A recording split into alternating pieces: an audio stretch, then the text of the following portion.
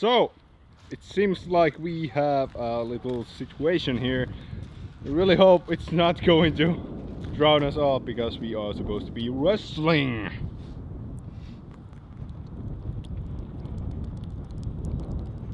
You know, this water could actually be drinkable. If you boil it down, then you could get all the bacteria and viruses out. And I don't know, you could actually drink this water. I don't know. Yeah, do that for me. Maybe you could even swim in it. Who knows? I don't know. Okay, so the criminal, tell me, what's your match type at Jumpmania?